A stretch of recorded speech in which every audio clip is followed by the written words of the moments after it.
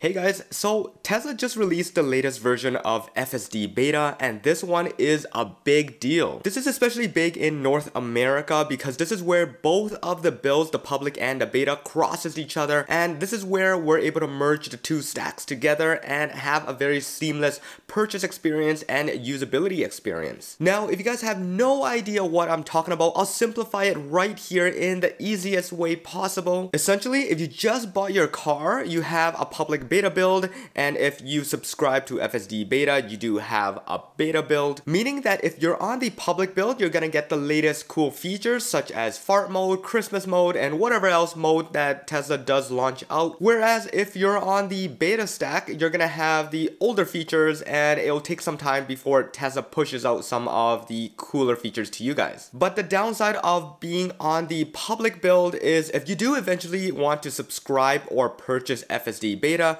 your build is still going to be on the highest firmware possible, and this means that it takes time for the FSD beta build to reach its way up there for you to get the latest update. So to simplify it even more, if you do decide to get FSD beta subscription, you decide to punch in your Visa number and get it, you're going to have to wait even longer just because it takes a while for the FSD beta build to catch up to your current firmware. Once it reaches that firmware, that's when your vehicle is going to start downloading the beta build. So in the middle of explaining this to you guys, I'm trying to think back of what I'm even saying, and it's still extremely difficult to understand. But if you guys aren't as geeky and you guys aren't as techy, might as well just wait it out. Don't really worry too much. You're gonna give yourself a headache just trying to time out when you're gonna get the vehicle on the latest beta firmware. My recommendation is follow Elon on Twitter, and as soon as he says something about FSD beta launching to everyone, that's really when you should be subscribing to the FSD beta. Oh yeah, and it doesn't really help that everything is being labeled beta at the moment.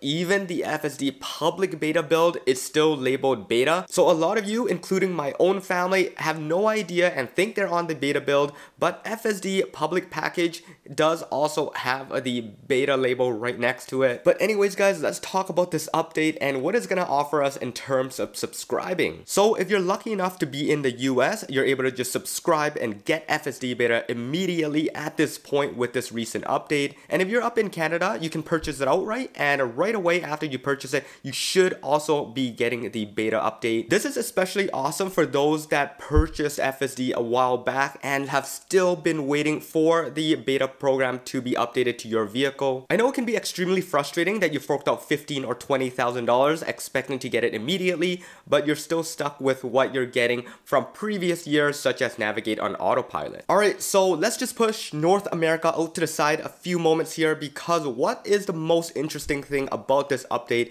is finally it's reaching its way outside to other places around the world, such as Europe and Australia. Now, before we get into that, if you guys haven't watched my previous video on the free FSD beta trial, go check that video out. I'll drop it in the description below and up top there. But essentially what's happening is Elon is going to be giving us a free trial, one entire month of using FSD beta before we purchase the software outright. And I think this is going to be a big deal to gather a lot of intake, because as of right now, not a lot of people understand the capabilities of FSD beta, and some of them even think that the regular FSD is the beta. Alright, so what's happening with Australia and Europe is that on the Tesla Fi app, it shows that there are 2 vehicles in Australia and a couple other vehicles in Europe running the FSD beta build as of right now. Now, the likelihood of this being a test vehicle for employees only is extremely high. I don't think there are any other vehicles right now from public users that are running this software, but there is still a possible chance, because if you guys can't recall, there was a vehicle that was shipped directly from the US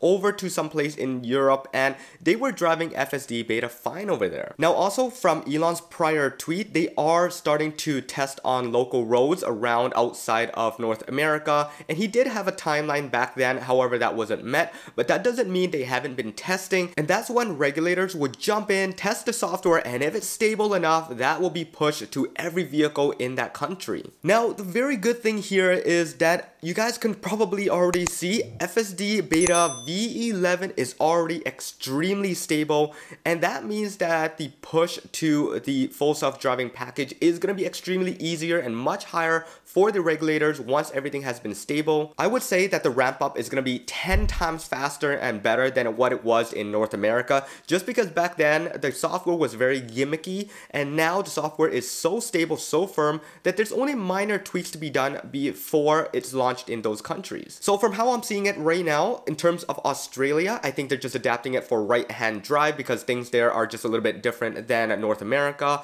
But once that's done, English is already a standard over there, so the car doesn't need any additional dictionary. It doesn't need additional requirements and changes. I think general driving habits are pretty much the same. So my ETA for Australia is likely closer to the end of this year, and for Europe, early 2024, just because there are a lot of different driving habits over there and a lot of different languages. Now, I will be talking about this in a future video, but there is a chance that China is months away from having FSD beta, and it's going to be even before Australia and Europe, just because China does have a big push for self-driving and a big push from the EV manufacturers. This puts a lot of weight on Tesla in terms of being competitive, and if they don't launch FSD beta in the country, they are going to be held back in terms of sales. Vehicle companies such as XPeng, NIO, BYD, Li Auto, they already have some kind of form of self-driving that's pretty capable in the country, and not to even mention other manufacturers for purely robo-taxis. And then on top of that, what makes it so much easier in China to adapt FSD beta is it uses one primary language, which is Mandarin, and then they don't have any requirements for the right-hand steering. So really, all Tesla needs to do is just get regulators on board, and all the vehicles are pretty much ready to run the software. So yeah, just to simply put it, things are looking great for this year of 2023, and even better in 2024 for those countries that I've mentioned. And if you guys are outside of those countries, trust me, FSD beta is so stable right now, there is even a chance that you might also get it in 2024 as well. But yeah, the wait is almost over finally, and once that day comes, we can all celebrate together. I'm gonna be extremely excited to be able to go over to a different country and just hop inside a Tesla, and one day those vehicles are going to be self-driving. So anyways guys, before I wrap up this video, I want to give you guys an update. I will be leaving this location here for a new place very soon, and I'm gonna be headed on a road trip, so lots of new videos going on. I'm gonna be sleeping in the Model Y, and a lot of different content regarding that is gonna be happening after mid-June. I'm also gonna be headed to Vancouver, BC, where I'll be meeting with the personal service advisor, and they'll be giving me more information on Project Highland, as well as me checking out some of the made in China Canadian Model Ys. So if you guys are interested in my journey there and everything that's going to be happening, make sure you guys subscribe to this channel,